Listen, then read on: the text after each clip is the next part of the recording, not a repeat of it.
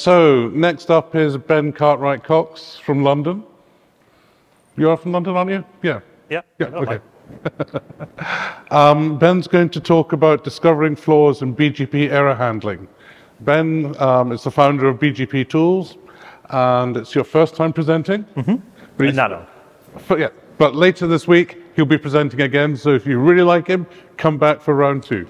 Ben. Thank you very much. Hi, so we've had the regulation, we've had the prevention, so let's break some stuff. Hi, I'm Ben. This is BGP error handling. This is a rehash of one of my blog posts, but with some more detail, hopefully.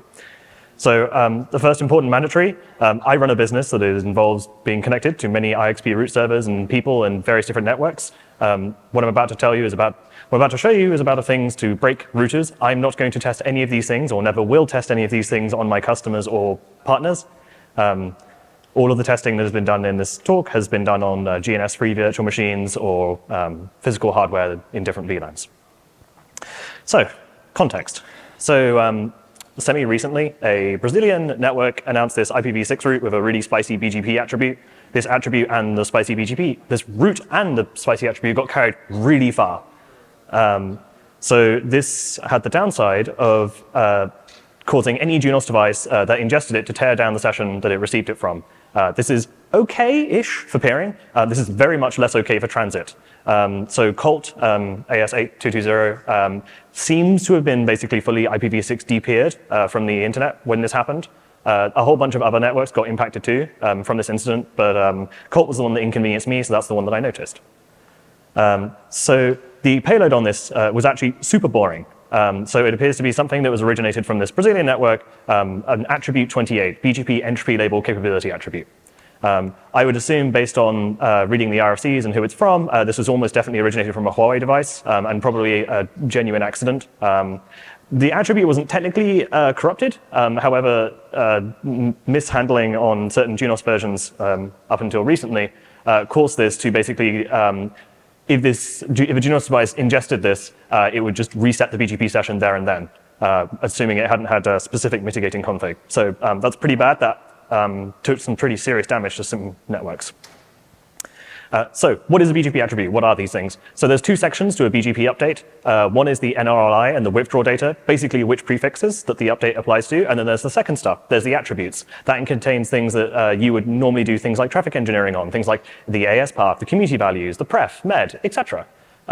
So the stuff that we're talking about here are attributes. There are a lot of attributes out there. Most of them are there's 209 slots of these things. It's an 8-bit value. 209 of them are unassigned.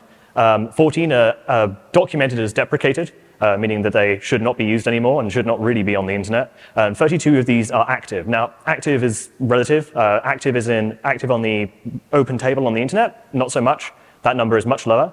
Active in people's IGPs, where things can get weird and you run various vendor integrations, maybe so. But you would assume that these are all correctly handled, right? So let's have an ungood scenario. So we're on a nice internet exchange, right? Everyone's happy and we're all connected to the root server. And then someone goes, hey guys, check out this really cool BGP attribute I found. And then some people get blown up. So what you really want to avoid is a situation like this. But in fact, there are much worse situations for something like this to happen. So a really ungreat scenario is something like this. So you have the same setup, except someone points the BGP attribute weapon towards a transit carrier. Now, due to the rules of how BGP attributes propagate, what will happen is it'll travel down NTT, travel through Cogent, and eventually hit the device that you're trying to target, which will cause effectively a global wipeout of the specific vendor that you're trying to target, which is extremely bad. Funnily enough, RFC 7606 has a description of this exact issue. I won't read the entire thing out for you, but it basically just says, since significant fan-out can occur between the attacker and the routers that do recognize the attribute types, this attack could be potentially harmful, which pretty much is bang on the money. Very rarely in my experience of reading RFCs has the RFC security section been extremely accurate to what I've actually ended up finding, but turns out this one, straight on point.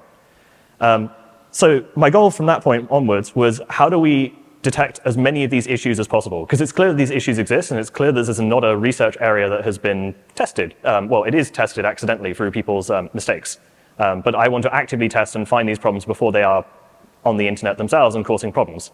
So I decided to write a fuzzer. A fuzzer is a program which basically is designed to put random data in, or almost tactically random data in, into programs to see what happens. So try and touch as many different code points as humanly possible, or I guess as machinely as possible. So the idea is you go through all of the BGP attribute types, you put progressively random data in them, and see what happens. Now, to make this particularly interesting, because I'm searching for what are effectively BGP worms, so something that goes and carries across multiple different providers until it hits a target device and breaks it, I also decided to pump these messages via a Bird2 routing daemon. The reason I did this is that I trust Bird2's general handling logic to be particularly good. I've tested it before in another scenario, and it was particularly good at handling bad data and corrupted attributes. But also the fact that Bird2 is used significantly on a lot of IXP root servers. So if the target is specifically to hit people on root servers, then that's what the software that you'd need to make it through. So in order to do this unattendedly, the goal that we need now to do is to set up a whole bunch of vendors, which I'll be calling the device under test, the DUT. And the way this works is that the DUT announces a prefix that the fuzzing script monitors for basically disappearing. If it disappears, then it knows that what it just said has just killed the other side. Roughly looking somewhere like this. Two prefixes, the DUT announces one thing, and then the fuzzer monitors that prefix. The fuzzer outputs updates for another prefix. Both go through the bird relay, and then we see what happens. So the question is, what did we find? Oh, sorry, this is what it looks like when it's running. So in Bird, at least, you can detect unknown attributes by the fact that it puts BGP, and then here you can see echo Charlie, and that means that's the hex code of the BGP attribute. T means it's transitive. That means that that's instructions to routers to say, if you don't know what this attribute is, just carry it on to the next person or the next router. That's what allows these BGP worms to be incredibly harmful, is that BGP allows you to set a flag that says, if you don't know what this is, just pass it on. So you can get something that unknown data propagates all the way to every router that doesn't understand it, because it doesn't understand it. So what did the fuzzer find? So first starting on, MikroTik, 0 issues, did not log a single error. This was on RouterOS 7.7. I haven't gone through the effort of testing every single version of RouterOS. RouterOS is slightly infamous for requiring a very different behavior, even on the point releases. But 7.7, as far as I understand, flawless, on the BGP handling part at least. Ubiquity, also not a problem. I suspect that they forked their version of Quagga long before it grew any of the features that would soon to end up problematic. But as far as I understand it, from my latest release of EdgeOS on a test device, flawless. Arista EOS, no errors, no obvious logging, although I'm assured by someone later on that there is logging inside EOS. I just couldn't find it. You can check for the withdraw behavior.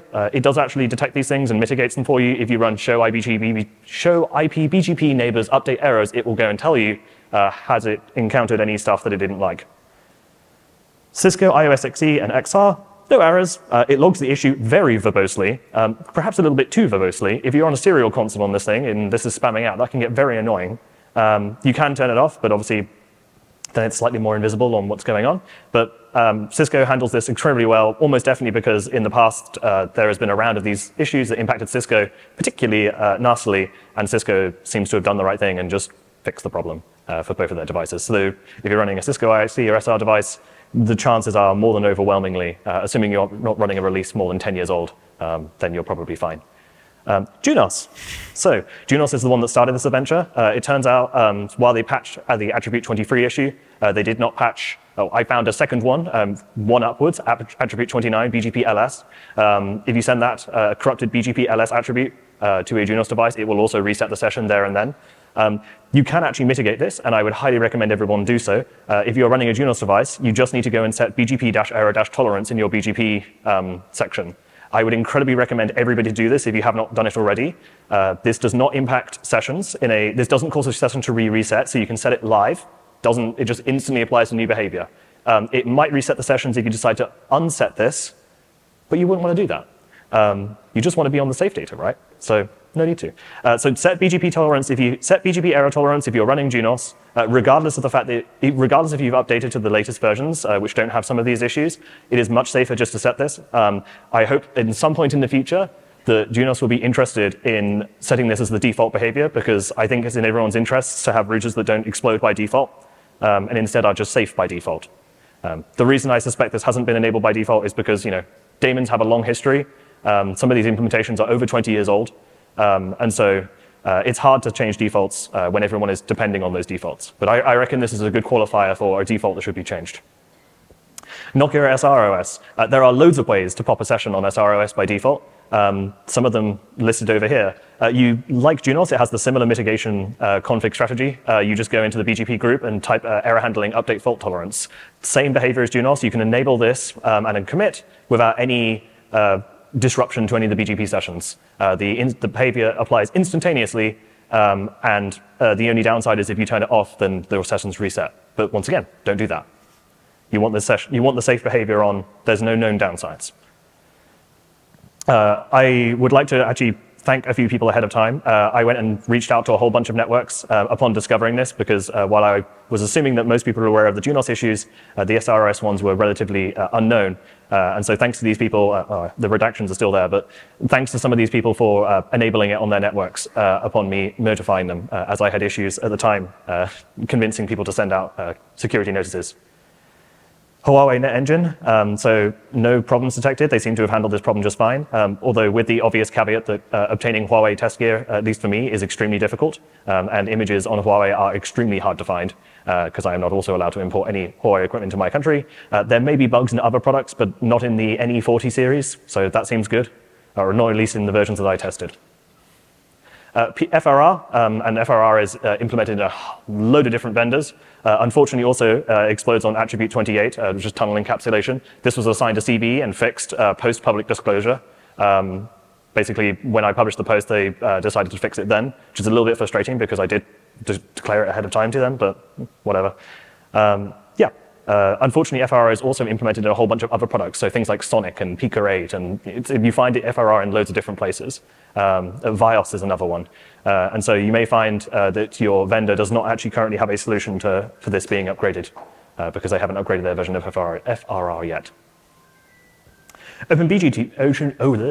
OpenBGPD also explodes on a relatively new attribute, attribute 35. That's only origin to customer or only to customer. But OpenBGPD does, by default, do the correct behavior. It logs bad packets and turns them into withdrawals. OpenBGPD is also interesting because it is becoming a second source alternative for routing servers, or root servers. Because IXP root servers are largely dominated by Bird, which is a great thing. Bird is a fantastic piece of software. However, it is getting relatively obvious that a particularly nasty bug in Bird could potentially bring down every single IXP root server at the same time, which is not great. And so OpenBGPD is falling into a sort of second alternative for a stable IXP root server. This bug and fuzzing exposed more than one bug in OpenBGD, but only one of them was remotely triggerable. So I'm actually glad that this happened in Flare. This has been fixed in OpenBGST 7.3, errata 06. There's a CV assigned if you want to go and track that, but this should be a relatively simple upgrade. And now we come on to the bad one, which is Extreme. So Extreme explodes on two different attributes. Two of them are relatively obscure, which actually makes this easier to exploit. There is no mitigating config, and due to the fact that this is a bizarre, these are two relatively unique attributes, you can unfortunately target a bunch of large carriers. The CV is here, but that has currently been disputed by Extreme. I'm going to go into this a little bit more. So Extreme won't commit to fixing this. So they, after a large back and forth on responsible disclosure, I guess, they sent me this email at the end, which basically says, we are not considering this a vulnerability due to the presence of RFC 7606. I'm not going to read the whole thing to you, but the second slightly amusing response at the end of that is, we are evaluating support for RFC 7606 as a future feature, which is a very strange thing to say shortly afterwards. I wouldn't believe if I said this to me. I really recommend you look at the full email exchange. Basically, to clarify, any ASN can emit a message with a corrupted v6 specific address specific extended community. It will get carried around a bunch of global networks because of the transitive attribute. When an Extreme device sees that, it will reset the BGP session. That'll likely be a transit session, which will cause your transit to flap, and it will flap over and over again because the root, when the session resets and comes right back up, it'll receive the same poison pill and reset the session again. This is extremely bad because this might cause your transit session to flap, which will bring you offline on the internet. But also this might be really, really bad if you're using it in a core IBGP scenario, because your core IBGP might have even less redundancy, or if you're doing a root reflector setup, that'll bring down your root reflector sessions. So this can be particularly nasty. And unfortunately, there's no mitigating config, and as I said previously, Extreme do not particularly seem to want to fix this immediately. So summary. Here's like the platform status quo. So default RFC 7606 support, that's like the A+, no bugs. So MikroTik, Arista, Cisco, XR and XE, BGP, Go BGP, the NE40 series. And then the second one is like the buggy series, the ones that the people who were trying to do the correct thing, but unfortunately there were some bugs. There's always going to be some bugs in software. It's a fact of life. But those people include like FRR, OpenBSD, the Cisco NXOS series. Unfortunately, also has slightly buggy behavior. And then finally, with the sort of middle series, the people who do have bugs, but people who you can enable this behavior on to be safe, but you do have to read their documentation in order to be safe. So that includes Juniper and Nokia SROS. And then finally, no support for the safety mechanism at all, and no plans to support it immediately, which is extreme. The general security response rating that I would give, OpenBSD was fantastic. They sent them an email and they very quickly acknowledged it, put out a patch, perhaps put out the patch a little bit too quickly since they published that fully. I regret telling them so early on, but that is what it is. That is what it is. I've been informed later on that they are much more willing to do like timed coordinated disclosure, but at the time I didn't particularly feel that was the case, so that's unfortunate. Juniper replied, were very polite, very knowledgeable, eventually pushed out a Junos patch. They have no known date for a default safe behavior, but I'm looking forward to potentially them doing that. Nokia also replied and later on confirmed that from March 24 onwards, or March 2024 onwards, SROS will be default safe. They eventually did custom communication. I feel like to some degree, Nokia was only going to do custom communication after I started manually going after every one of their customers that I was aware of to warn them ahead of this, but that might just be a perception thing. FRR, they had a really quick reply, initially acknowledged the issue, and then just disappeared. They only patched it after I went for public disclosure, which is unfortunate because obviously a lot of people can get harmed by this. And Extreme, really struggled to find contacts for Extreme. I feel like the security team really ran down the clock. So they basically replied at the 11th hour being like, actually, we don't think this is an issue, which is very frustrating because I was basically only waiting on Extreme at that stage. So yeah, I feel like that's the worst possible security response. And then also didn't think that it was a bug. It's worth pointing out that none of these vendors have a bug bounty program. So reporting this was kind of a waste of my time. Reporting these issues is really frustrating. I wouldn't ever recommend finding a bug or finding an interesting bug class that impacts a load of different vendors at once, because it requires you to argue a lot of strange things over emails over people who you kind of want to remind that you're not being paid to do this. I would argue personally that it's not worth doing, but obviously with nuance, right? If you found a bug that could potentially de-peer the internet, perhaps you should go through, and it is your moral probably responsibility to report that. For lower level bugs, I don't think I will be reporting these bugs to vendors ever again, just because some of these vendors were particularly difficult to work with. To final security response thing, obviously the correct behavior in the first place means that you get an A+. And from there on, very much a summary of all my previous points, with just the RFC 7606 support by default should be praised in this current landscape. And that's it. Any questions?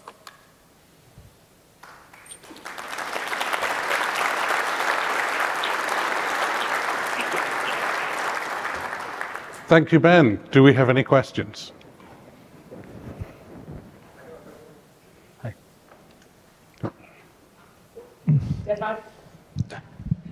Seems it's dead.